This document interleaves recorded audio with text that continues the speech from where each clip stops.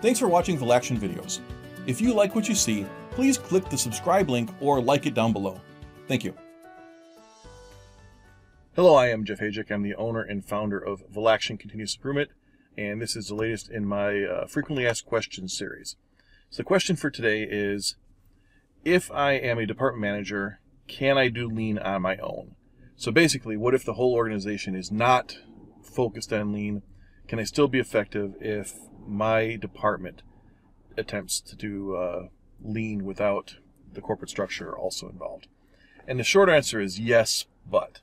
So yes, a lot of the tools will be effective if you use them. You can do a lot of like value stream map. You can do a value stream map and focus on the sides of your department where you have oversight. The problem is if you don't have a value stream structure, you're not going to be able to affect how things come in or what happens as it leaves, and you may create some conflict if you're creating flow with your value stream map and the downstream organization still is focusing on batch production. So you may starve them if you're just doing flow, and you can create some rifts like that. The other big problem you'll run into is if you're doing lean in your own organization and there's no policy deployment, there's no cohesion, there's no unity between all the different departments. So the things that you think are important may not be what other groups think are important. So you can run into some issues with having, sometimes you just won't have alignment in your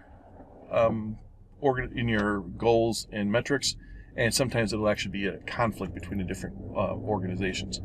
So with that said, there's a lot of tools that are extremely effective to use on your own. So 5S, there's nothing that's going to dampen the effects if you're doing 5S and the rest of the organization is not. Creating standard work.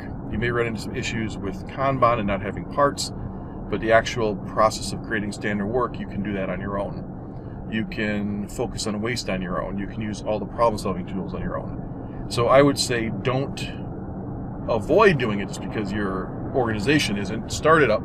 And what can happen is if you do a good job and you make a lot of gains, the senior leaders are going to look at it and say, hey, how are you doing so well in your department when other groups are all struggling?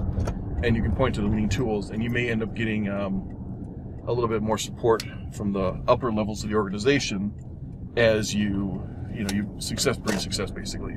So that's the short answer, quick answer to this question of, can you do lean on your own in your own department?